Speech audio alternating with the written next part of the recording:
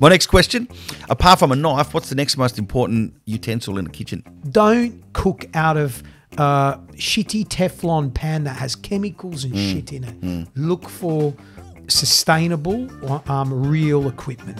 You know, and if it means one pan that you can afford, get one and start with one. You don't need I'm going to get the set of 22 because you never use them all. You use basically a staple of maybe pot, pan, grill, skillet. That's it. You don't need a lot. You just need little but good.